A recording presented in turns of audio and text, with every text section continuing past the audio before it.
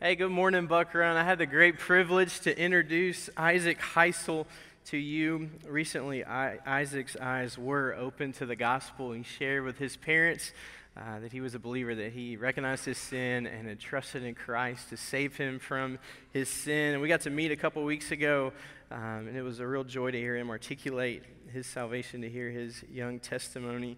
And church, this is a reminder, as we've prayed for many babies this morning, to continue to pray for the children of our church. And we see the fruit of that this morning, of parents that are constantly speaking the gospel into their kids' life, and a church that is surrounding them, and wonderful kids workers that are investing in Isaac and many others like him. Isaac, we're really proud of you. We're excited that you've taken the step to be obedient to Jesus, and it's a real joy to get to baptize you this morning.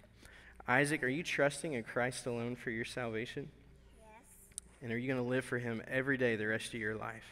Yes.